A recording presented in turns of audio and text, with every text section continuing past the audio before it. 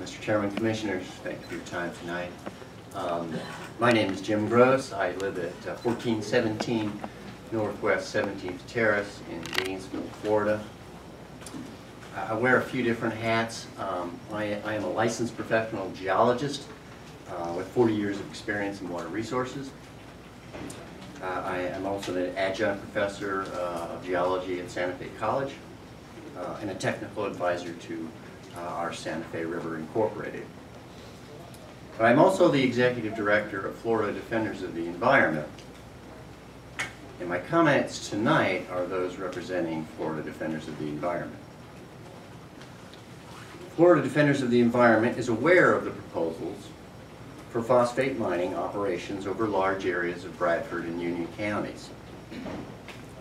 While Florida Defenders of the Environment respects property rights and people's ability to do what they want with their property, we oppose the proposed mining operations in these two counties. The history of prior phosphate mining operations in North Florida indicates there is a high risk for grave adverse damage to watersheds in this part of Florida if mining operations were to proceed. These watersheds are already greatly stressed. They're stressed by excessive groundwater pumping. They are stressed by excessive contamination already.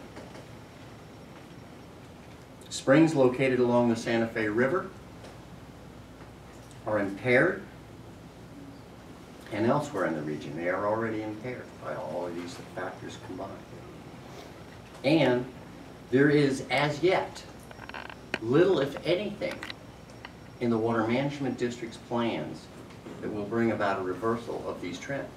Little, if anything at all. I trust you will give these issues due consideration as you deliberate this further. I am at your beck and call. If I can help you with any questions, I'd be happy to come up and talk to you. Thank you, Your Leisure.